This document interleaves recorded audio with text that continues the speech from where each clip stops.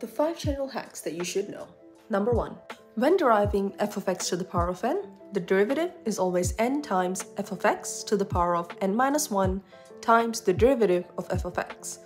For example, if you're deriving 2x plus 3 to the power of 5, the derivative would be 5 times 2x plus 3 to the power of 4 times the derivative of 2x plus 3, which is 2, which becomes 10 2x plus 3 to the power of 4. Number 2.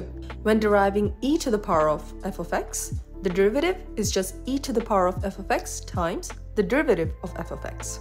For example, deriving e to the power of 2x plus 3 becomes e to the power of 2x plus 3 times the derivative of that, which is 2, which is just 2e to the power of 2x plus 3. Number 3. When deriving ln f of x, the derivative is just f dash of x over f of x. So, if you were deriving ln 2x plus 3,